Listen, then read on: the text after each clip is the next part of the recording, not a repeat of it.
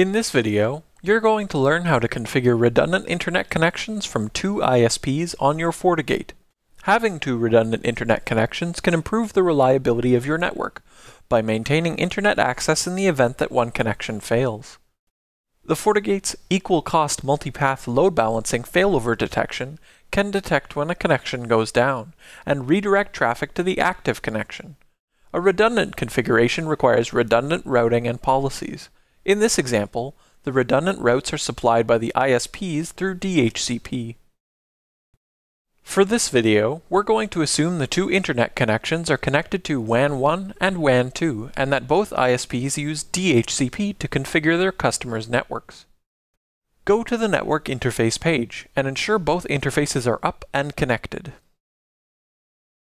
Next, go to the Policies page and create two redundant security policies, one for each ISP.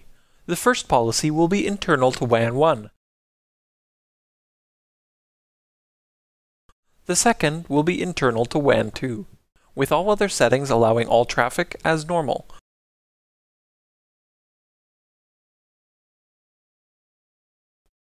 Next, configure Equal Cost Multipath, ECMP.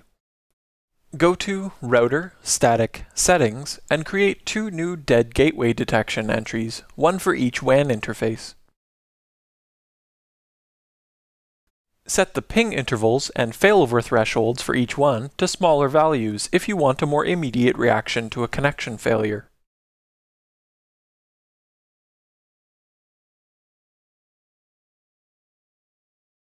At the top, under ECMP load balancing method, select Spillover. Set WAN 1 and WAN 2 to the same value.